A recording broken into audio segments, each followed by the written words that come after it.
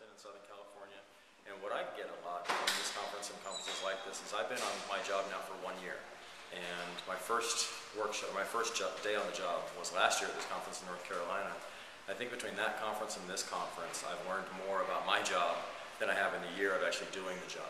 And that's just been from picking the brains of others who do what I do, and just the resources that we have in this room to teach us about family business councils and forums and better workshops that we can do, and just what works and what doesn't work in their centers really helps me so that I can go back. Now, I probably took 10 pages of notes in the last couple of days on things that I want to try, maybe do differently, or things that we haven't done yet, just from ideas that came from this conference that otherwise I never would have had. So to me, the tremendous value is the rubbing shoulders with my peers and learning what they do and what works well. Because again, I'm brand new at this, and so I have a lot to learn, nowhere to go but up.